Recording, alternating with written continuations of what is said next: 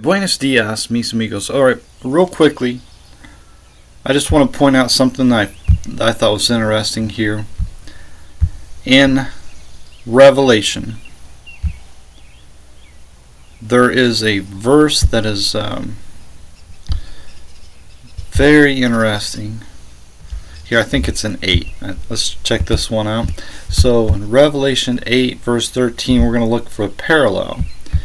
We notice it says, "And I beheld, I heard an angel flying through the midst of heaven, saying with a loud voice, whoa, whoa, whoa." Now, the NLT, alright, this is not the only one, but in particular, the NLT says, "Then I looked and I heard a single eagle." Now, is the eagle and the angel the same thing?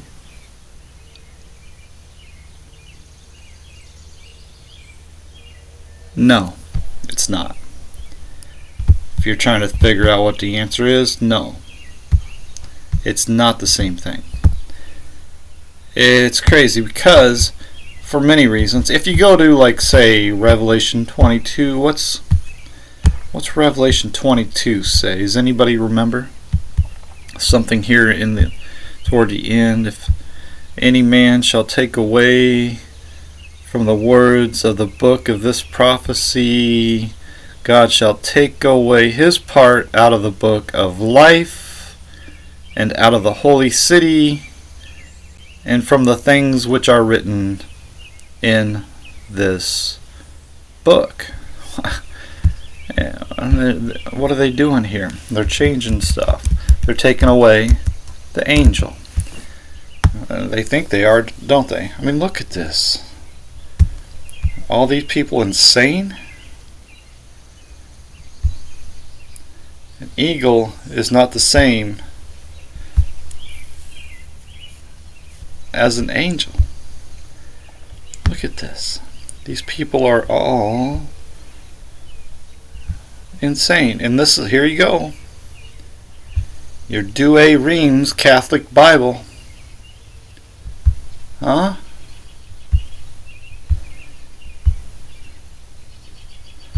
Is that crazy? It's not just one or two. Wow. I mean, that's crazy to me. That's crazy. So, anyways, I want to share that. You think translations don't matter? You don't want the words of men, do you? Don't you want the word of God that comes directly from God? That's what I want, and that's what I got in the King James Bible. Consider this. Jesus says, "The words that I speak unto you, they are spirit, and they are life." I think people are underselling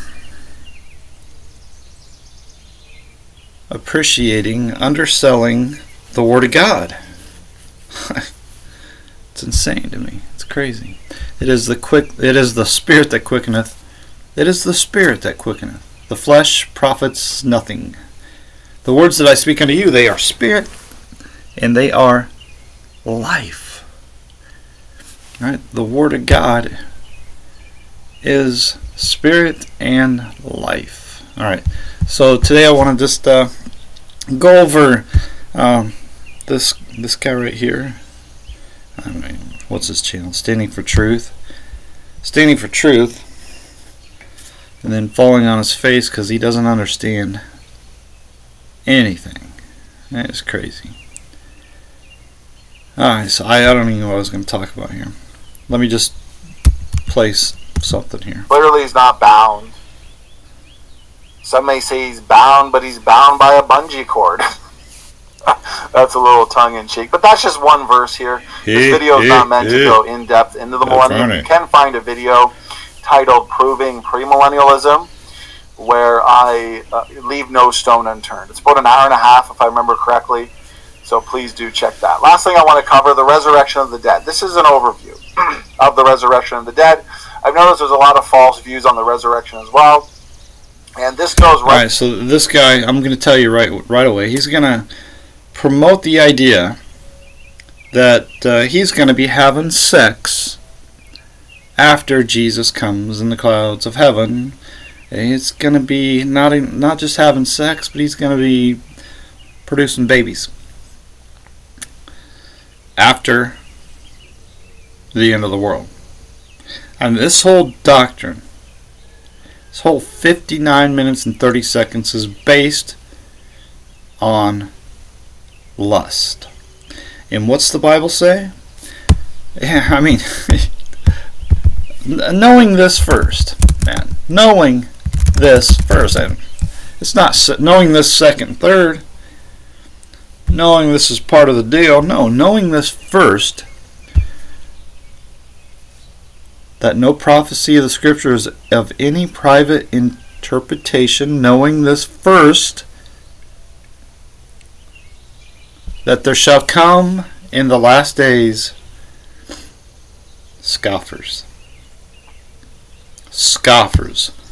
Walking after their own lust. And what's this guy going to teach? He's going to teach the idea that you're going to be having sex after Jesus comes in the clouds of heaven. So let's consider Luke chapter 20. You know how they were asking Jesus, you know, what happens if you know, a man's brother dies, and then he takes his brother's wife and raises up seed unto his brother. Okay, and then this happens 7 times. Whose wife of them is she? For 7 had her to wife. Well, according to Mormonism, they're all going to be married and having sex forever and ever. Right? But this isn't you know, this isn't Mormonism. This is reality, right? I mean, you want the truth?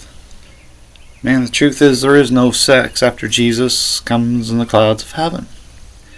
And Jesus answering said unto them, the children of this world marry. The children of this world marry and are given in marriage. It means a father gives his daughter in marriage. Pretty simple. But they which shall be accounted worthy to obtain that world, the world of everlasting life and the resurrection from the dead, neither marry nor are given in marriage. Neither can they die anymore, for they are equal unto the angels and are the children of God, being the children of the resurrection. Alright, so let's go right here. Focus on this right here. Focus, people. Focus. The children of this world. Alright, the children of this world. Now, like, we got to do it this way. Luke 21. They're asked, excuse me.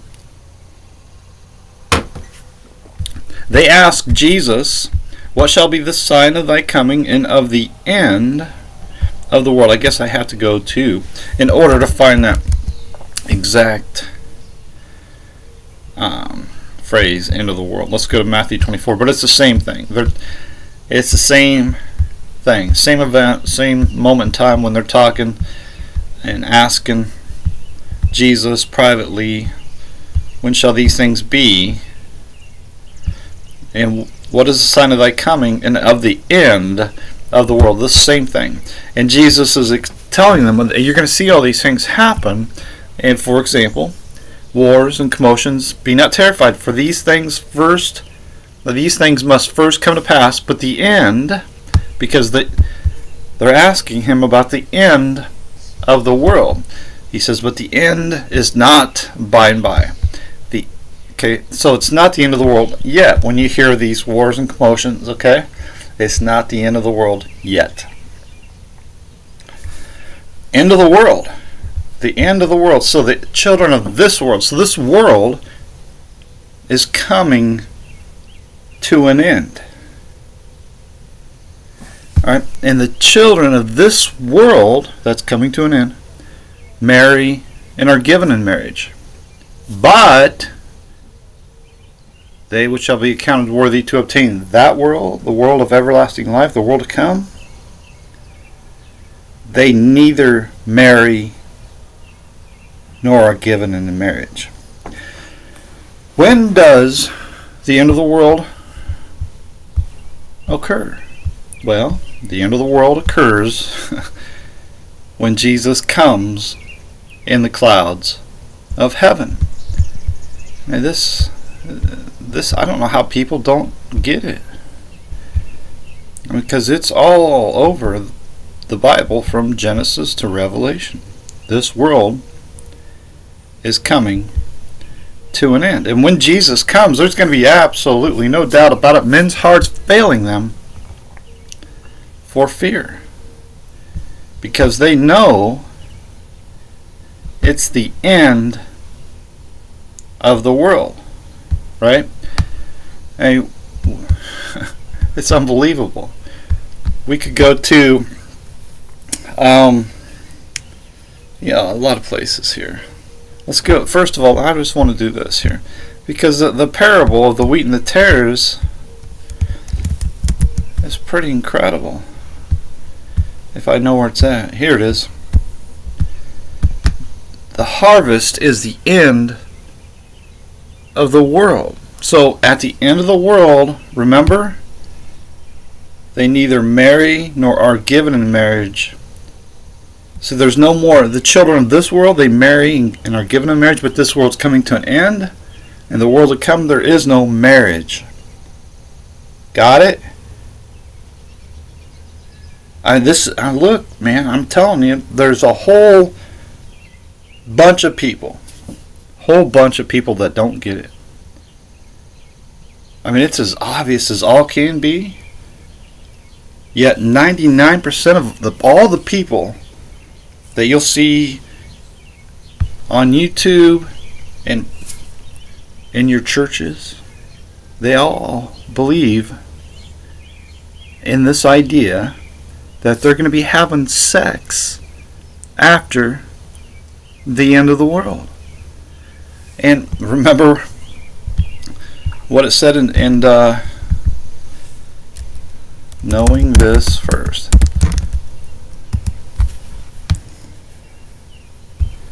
2 Peter 3, knowing this first, that there shall come in the last days scoffers walking after their own lust. This is not normal stuff. I know it seems normal, because everybody's teaching this idea. All these ideas that are related to the idea of having sex after the end of the world. It's commonplace for people to preach and teach these ideas that are related to the idea of having sex after the end of the world. It's crazy. This world has gone crazy. And this is another example. Christians who are born after the rapture. This is all. That's an insane statement to make. It's insane, because it implies that there are people having sex after the end of the world, because the rapture is Matthew 13 is when the wheat are gathered into the barn and the tares are binded up and burned. It's the end of the world. It's the end of the world. And here, because this guy is so full of sexual imagination. Everything is sex, sex, sex. So he's trying to fit it in to his biblical doctrines. And then he's typical. And he's got the support of many, many big name pastors, all his favorite false teachers. They all teach the same thing. This idea that people are having sex after the end of the world. Okay. It's insane. It's insane. And it's to me, it's just incredible. It's amazing. It almost seems like nobody sees it. I mean, very few people see it. All right. So let's go to 1 John chapter 2. All that is in the world. Okay, think about this. Just consider this. Love not the world, neither the things that are in the world. If any man love the world, the love of the Father is not in him. For all that is in the world, the lust of the flesh, the lust of the eyes, and the pride of life, is not of the Father, but is of the world.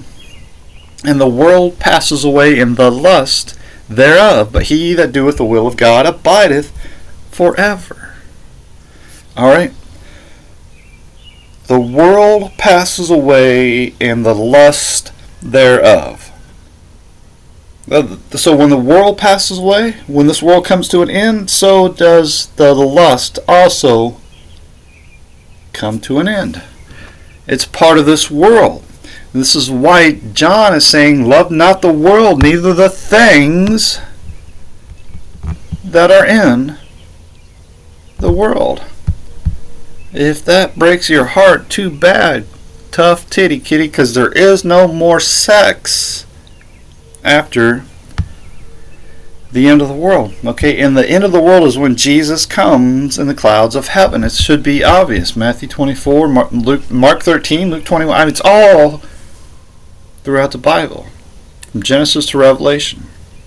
Genesis 3, when the Lord says to the serpent, I will put enmity between thee and the woman, and between thy seed and her seed. It shall bruise thy head, and thou shalt bruise his heel.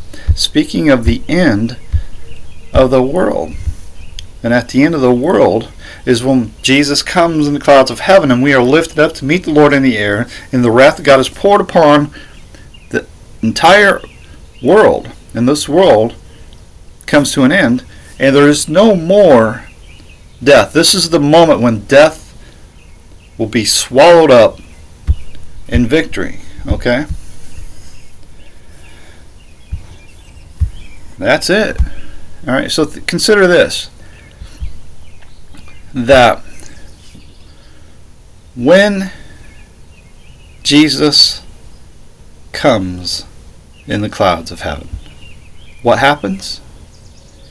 Well, the heavens and the earth, which are now, are kept in store, reserved unto fire against the day of judgment and perdition of ungodly men. So, just as God destroyed the world in the days of Noah by water, this time it's going to be by fire. That is pretty obvious, right? So, if when Jesus comes, just as it says here in 2 Peter 3, Jesus comes and the heavens pass away and the elements melt with fervent heat, you're not going to be having babies anymore. Your sexual fantasies are done away with. Period. You telling me this isn't... And the world passes away and lust there. Well, the world's going to pass away, but the lust are going to endure through all this. Are you stupid?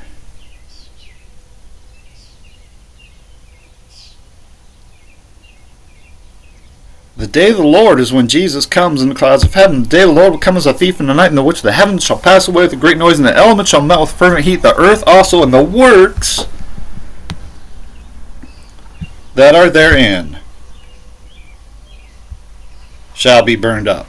Seeing then that all these things shall be dissolved, what manner of persons ought ye to be in all holy conversation and godliness, looking for and hasting unto the coming of the day of God, wherein the heavens being on fire shall be dissolved, and the elements shall melt with fervent heat. Nevertheless, we, according to his promise, look for a new heavens and a new earth, not wherein dwelleth righteousness, not a new earth with more sacks. I mean, what in the H-E double hockey sticks are these guys preaching? Christians who are born saved after the rapture. That's insane. What in the world are these guys teaching?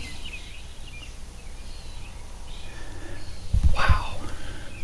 Wow, okay. So I just wanted to end it here. No, I got to do it this way. I want to end it. Let me end it here. Let me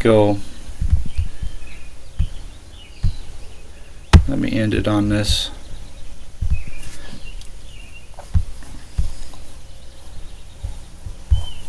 Let me end it on this here. Alright, so consider this. Consider this. Alright. Consider this. What we read in 2 Peter 3. Reserved unto fire, right? Like I talked about in the days of Noah, the world was destroyed by water, but now the world is going to be destroyed by fire. And then we read in Revelation 20, fire came down from God out of heaven and devoured them. Same thing. It's the same thing. It's the wrath of God. This goes all the way back to Genesis 3, verse 16. It's prophesied all throughout the Bible. And when this happens, then shall be brought to pass the saying that is written, death is swallowed up in victory. O death, where is thy sting? Right? So, knowing that, then you ought to know what exactly here in Revelation 20, this moment in time, how it corresponds with the rest of the scripture. And then use a little common sense. Use a little common sense here. I know it's hard. Stop listening to men and just believe what the scripture actually says. Right? They on the earth compass the saints, and fire came down from God and devoured who? They. If fire comes down, alright, stay with me. If fire comes down and devours them, but not the saints, there's only one possibility. There's only one possibility, and that is we are up in the air with God. Huh? Yeah, I mean, you put the pieces together, right? Think about this.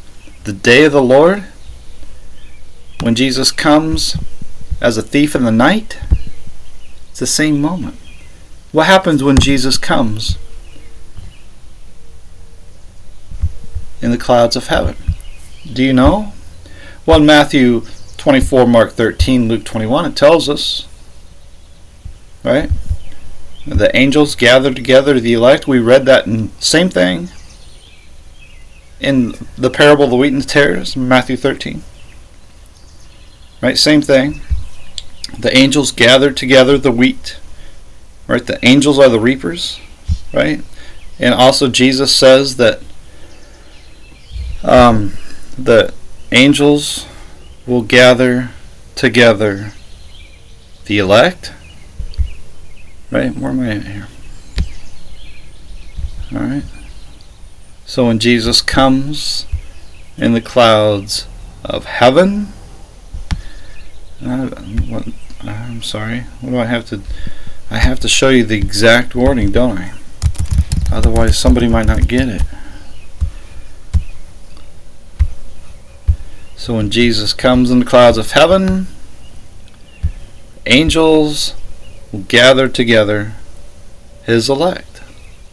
Right? That's what happens when Jesus comes in the clouds of heaven. So knowing that when this fire comes down out of heaven, that this is on the day, the moment, if you will, the exact time that when Jesus comes in the clouds of heaven. Behold, the day of the Lord. It's the same thing. So, what happens? We are lifted up, right? And isn't that what Matthew 24, Mark 13, Luke 21 are saying? And we can go to 1 Thessalonians 4. And then we can go to 1 Corinthians 15. Right? Right? For the Lord Himself shall descend from heaven. Right? So when Jesus comes down from heaven, right, what happens? The dead in Christ shall rise first, and we which are alive and remain shall be caught up together with them in the clouds to meet the Lord in the air, and so shall we ever be with the Lord. So figure this. Jesus comes in the clouds of heaven. The day of the Lord.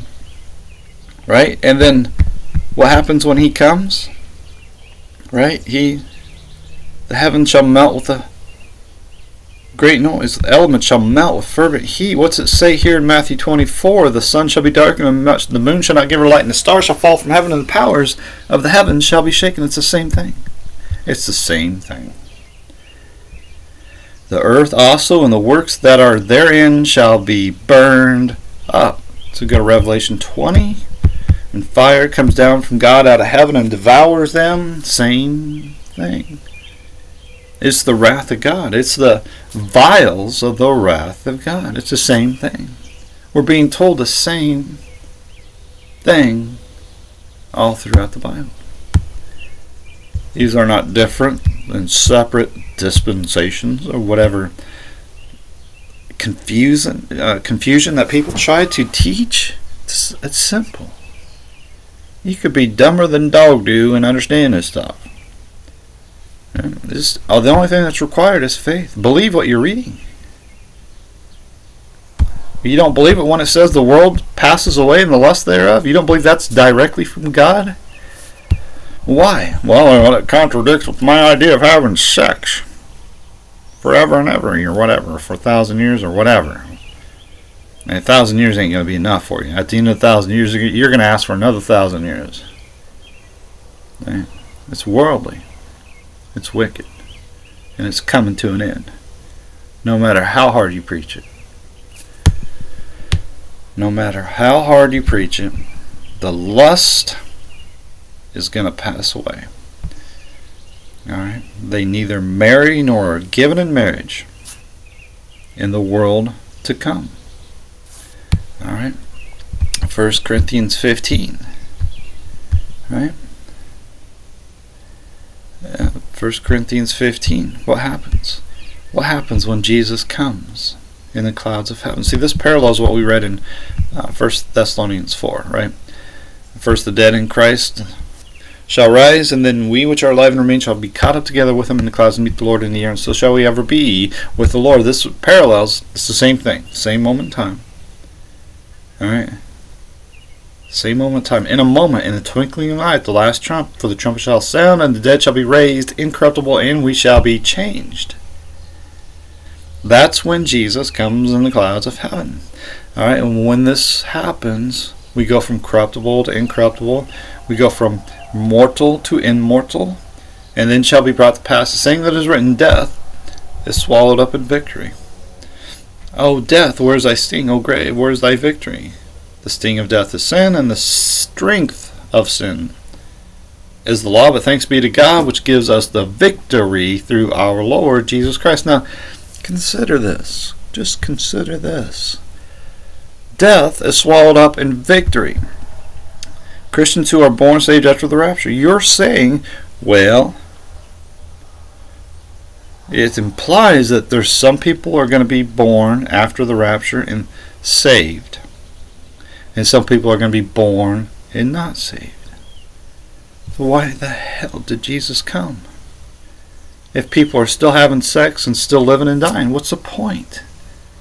The world, you were saying the world's not coming to an end. You're essentially calling Jesus Christ a liar, saying that the world is not going to end when Jesus comes in the clouds of heaven, even though he was asked specifically, what shall be the sign of thy coming and of the end of the world? And when Jesus says, you'll see me coming in the clouds of heaven, and then you'll know it's the end of the world. This is obviously the end of the world. The great sound of a trumpet is the end of the world. And they shall gather together the elect at the end of the world. And